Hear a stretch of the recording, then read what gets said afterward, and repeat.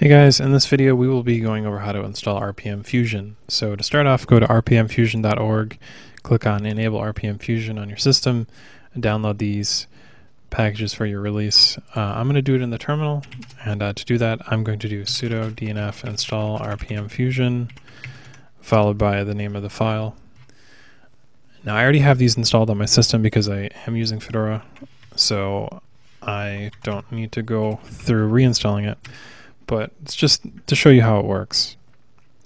So once those two packages installed, you can go to your repo manager. Now I'm using the KDE release, so you can see here I'm using KDE Discover to view this, but you can see the RPMFusion non-free repo is enabled, as well as the RPMFusion free for updates and all of that other stuff. So let me see, here's the free release as well. So now I can install software from those repositories. Don't have to do anything else. As long as those two RPMs are set up, it will be added as a source to your release of Fedora. I highly recommend RPMFusion if you are new to Fedora. It makes things a lot easier. It's not going to give you the absolute